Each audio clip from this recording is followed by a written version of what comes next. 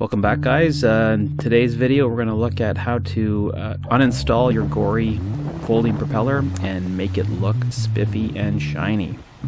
As I'm sure you've guessed from the title screen, CLR does play a big part in this whole process, but we do have to get that propeller off the boat first, and a day like this is perfect for that. Yes, it is work, there's no question about it. But the good news is I like the work, so happy to be here. Just to show you, there's my boat there, tucked in the middle. Alright, so we want to take this prop, looks like that, and make it look more like that. That's the point of this video. So yeah, you might have seen this in my last video where I gave you a teaser about what this one was going to be about. I like to get my prop nice and polished for every season.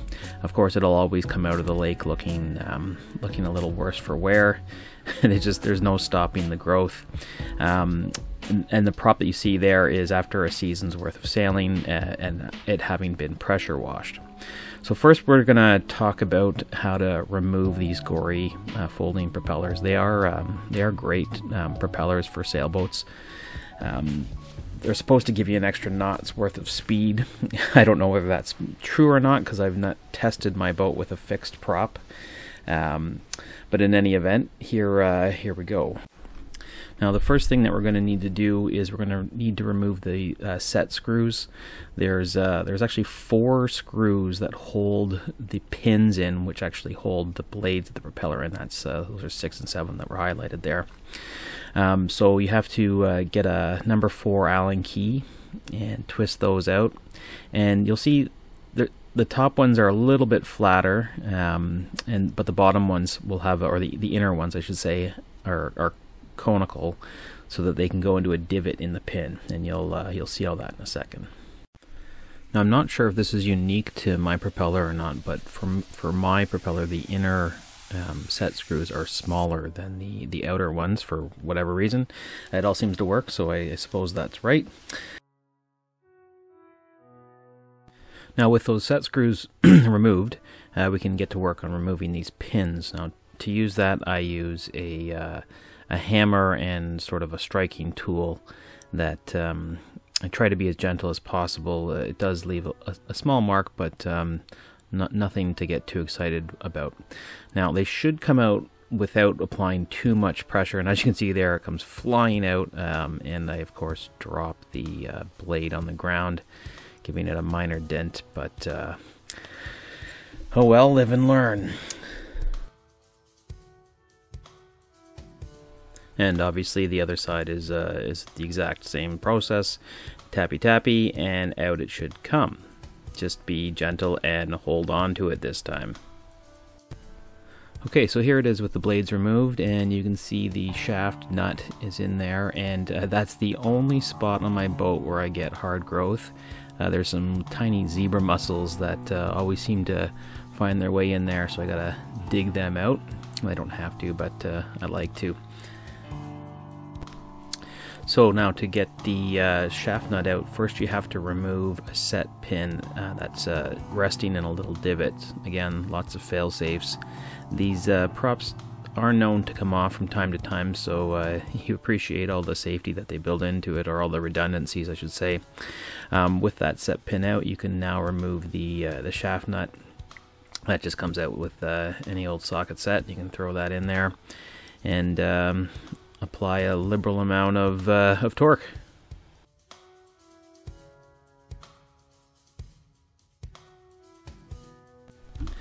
So here I just wanted to show you that little divot that the set screw sits in. So like I said in my previous video, I'm here to make mistakes so that you don't have to, and here's one of them. I bought myself a 4-inch gear puller to pull this prop. I normally borrow a neighbor's puller, but I wanted to get my own, and this one didn't fit. And here you can watch in real time me realize that I'm an idiot and that I bought the wrong one, and I'll have to go and get the right one. Sometimes you just have to know when you're beat.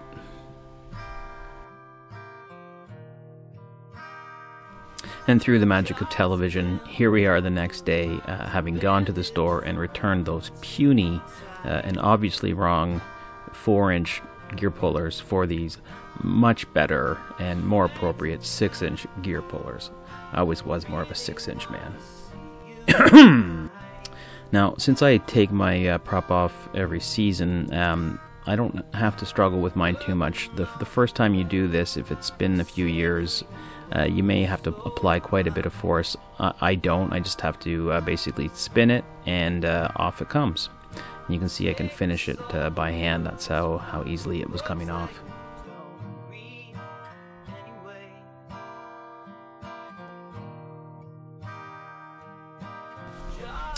Now, the last part that you'll have to deal with is a key that sits inside the propeller, and that's what goes onto the prop shaft and allows the torque to be turned into forward momentum. There's the keyhole in the shaft.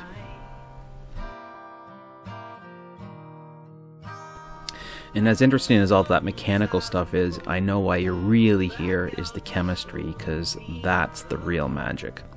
And without further ado, here we are now back in the garage and ready to put chemistry into motion.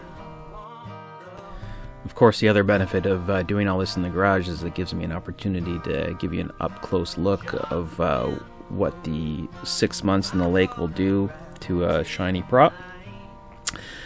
Just to give you an idea also of how great this CLR stuff actually is. Spoiler alert, it's pretty great. And I should say this is not a paid promotion, but hey, the good folks at CLR, please reach out at your convenience.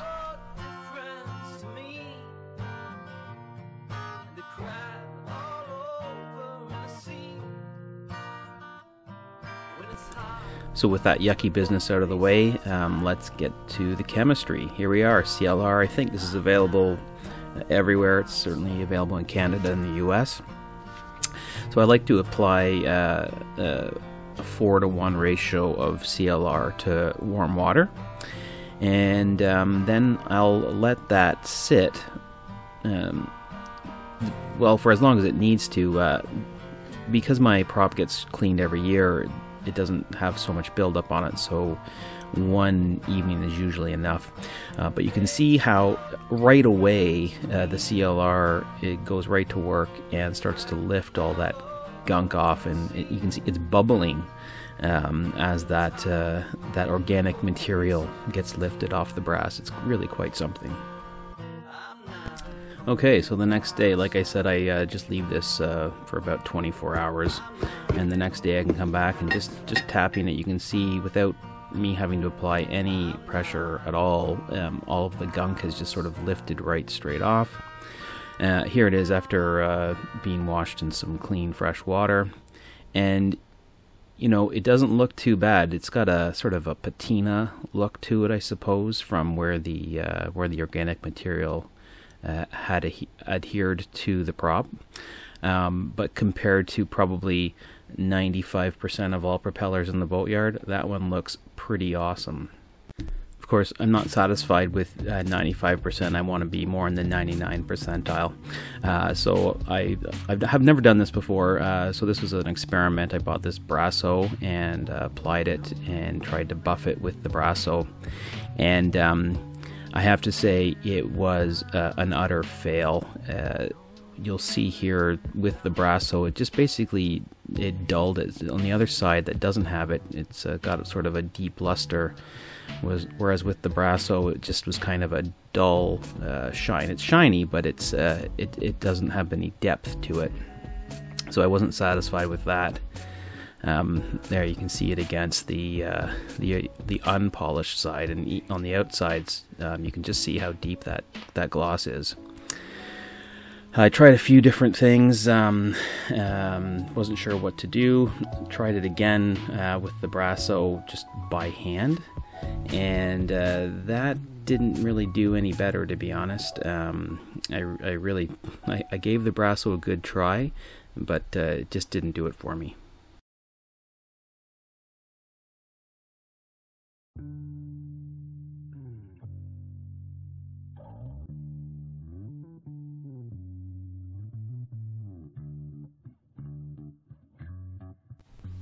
not to be deterred, I tried switching the buffer and just trying that first without any polish or lubricant, and that didn't really make much of a difference. So again, undaunted, I decided to try the gel coat buffing compound that I use from Rayplex, which is a local supplier. And this is not a Brasso polish. This is for gel coat. So you know, I'm going at this again as a bit of an experiment. But I have to say that fine rubbing compound actually did a pretty good job. It's not quite as good as the polish that I'd used in the past, but it's pretty good. I'd say we're in the 98th percentile. So Brasso, bad. Buffing compound, not bad, not bad.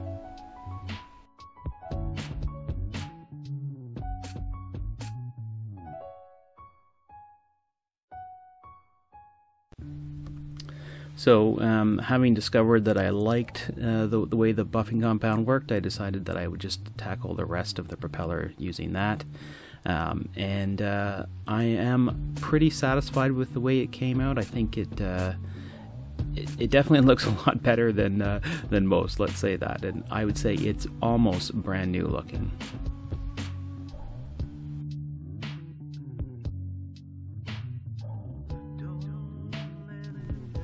And so there you have it, guys. This is essentially a ringing endorsement for CLR. That's such a great product. Should probably be sold in marine stores for $60 a gallon. Don't tell them that. And it's a halfway endorsement for a buffing compound to be used after the CLR. It's probably not necessary.